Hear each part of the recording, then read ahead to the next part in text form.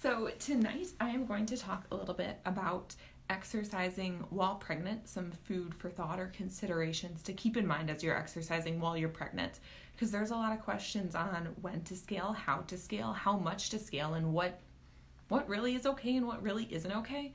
And the answer is there isn't a lot of direct answers. Rather, there's pros and there's cons and there's things to think about and consider.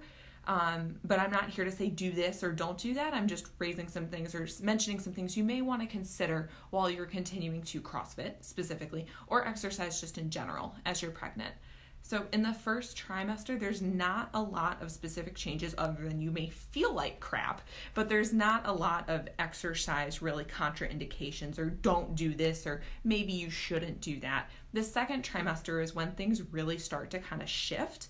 And maybe you should start making some modifications. And then in the third trimester, that's really when you're going to want to make those modifications. And that's when your body is going to almost force you to make those modifications. It's going to not like it or not let you do things that you previously could do without a problem.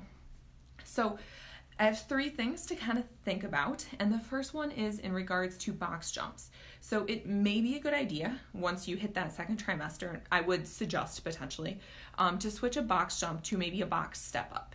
And the reason being is when you jump and you land on that box, you're adding a lot of pressure to your pelvic floor. And your pelvic floor is already getting more pressure from a baby growing inside of you, a placenta that's also growing inside of you, and just extra weight in general from increased blood flow and a whole bunch of other stuff. There's more pressure on that.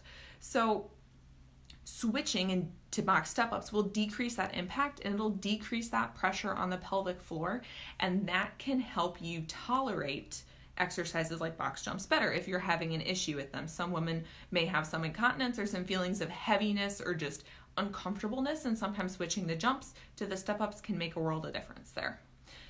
Another thing to consider is barbell path. So with cleans and snatches, you're actually making contact with the body.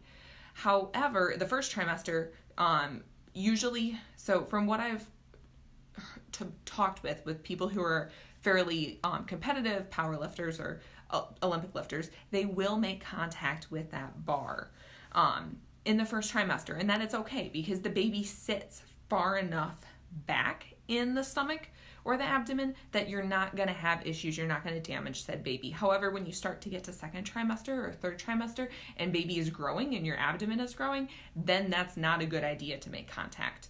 You may be able to do cleans a little bit longer into your pregnancy simply because the contact point is on the upper thigh and it's not on your stomach or your abdomen. One thing too, though, to consider is that if you continue to do cleans or snatches, and you can do no contact cleans and no contact snatches to avoid that impact if you're concerned about baby or if your belly is growing a lot. If you repeatedly move in a certain way to move that bar around your stomach, and you do that for 4 or 5 months, you may develop altered bar mechanics or bar paths that you may have to then change when you're no longer pregnant. And that can be really, really difficult to change an ingrained habit. So maybe doing something where you clean for a certain amount of time, but once you're really altering that bar path and that bar is getting further away from your body, maybe not doing that and just holding and waiting and doing squats or a modified deadlift or a sumo deadlift instead, just until you're no longer pregnant, just so you don't learn a bad habit. So not a yes or a no, but something to consider. And the last consideration relates to kettlebell swings.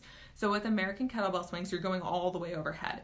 And when you go overhead, you put more pressure on the front of your abdomen. So going overhead, a little bit more there. Whereas if you go up to here, that motion there isn't present as much. And not that that's necessarily bad in and of itself, but when you're pregnant, you do get a diastasis recti, which is basically your abs in the front kind of pull apart and they separate a little bit, which is normal. It happens in all pregnancies. And when you're no longer pregnant, usually it comes back together. Sometimes it doesn't. And sometimes, so if you repeatedly do a lot of American kettlebell swings and you put a lot of stress on the front of your abdomen, it could potentially it could be a factor in how long is it going to take for that diastasis to close when you're no longer pregnant, or will it be more difficult? It's basically going overhead and having that diastasis is going to add increased stress on your abdomen compared to not going overhead. And a Russian kettlebell swing is a fairly equivalent method compared to an American kettlebell swing in terms of stimulus for the most part. Like, you're scaling, but you're not scaling so much that you're taking the entire movement out. You're scaling a little bit. So it is a decent substitution, something to consider. Diastasis happens naturally when you're moving when you're pregnant, and don't be afraid of it. It's a thing and it happens, but maybe putting extra stress on it and exaggerating it may not be in your best interest. So those are 3 things for food for thought when it comes to CrossFitting or exercising while you're pregnant. I hope you found it informative and educational and hopefully somewhat enjoyable.